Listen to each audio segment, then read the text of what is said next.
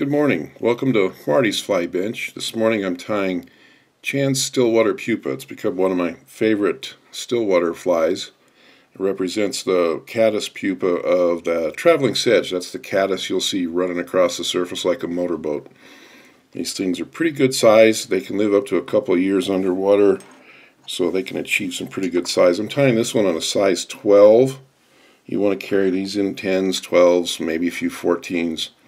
But when you get a chance to fish a bigger fly, why not? So this one's a 12. It's a Daiiki 730. That's a 2x long hook. And I'm going to start off with some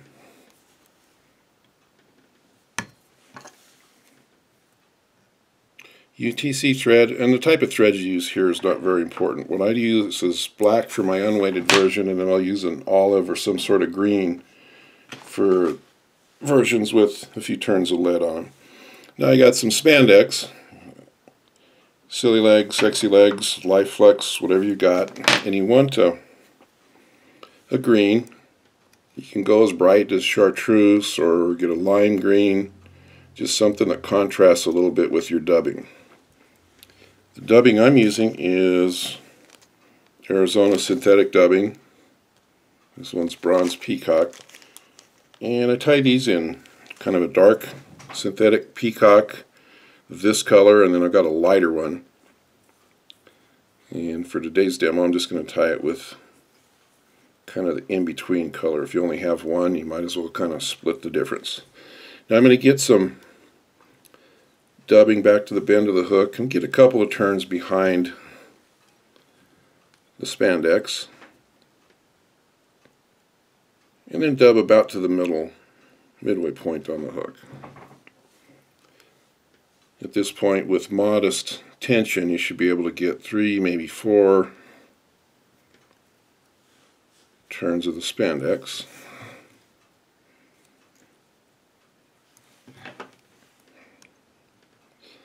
There's the back half. Now for the wing case and the wings, we're going to use pheasant tail fibers.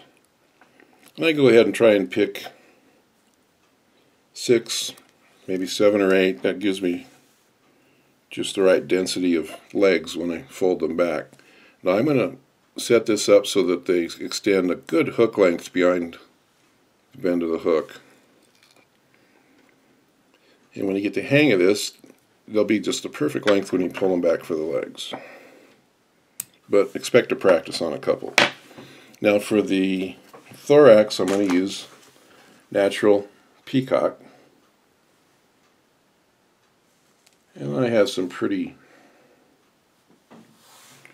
good peacock here, so I'm going to use 2 of them. One would do, but I find that by using 2, if one of them happens to break when I'm wrapping, you can often just continue with one and the fly looks just fine.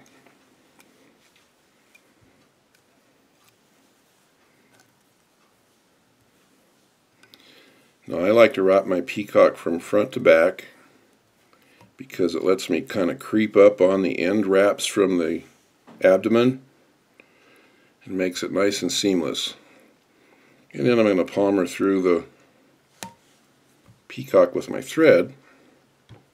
And now if a fish's tooth does break that, it's not likely to unravel. Now I'm going to turn it upside down and put in some legs. The legs are a beard made of ice wing fibers, peacock green.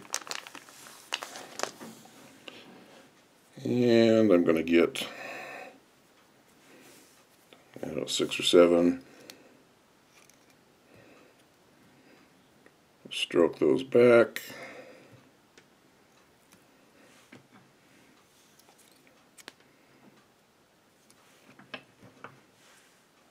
Cut them just a little bit longer, just a little bit past the point of the hook.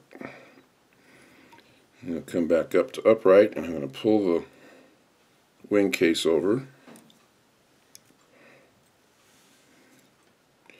And I just build up a little bit of a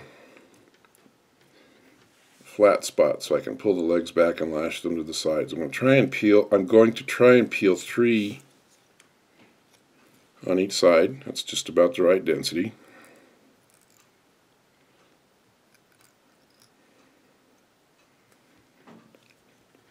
And if you end up with too many on one side, you can always just trim one out. If your extra stick out the front like mine did,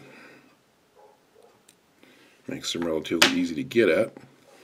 Now for the head, I'm going to use the stubs from the same peacock I used for the abdomen.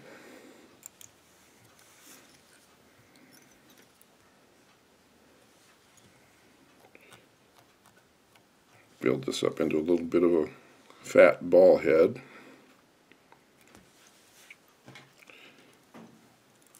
And we're just about done.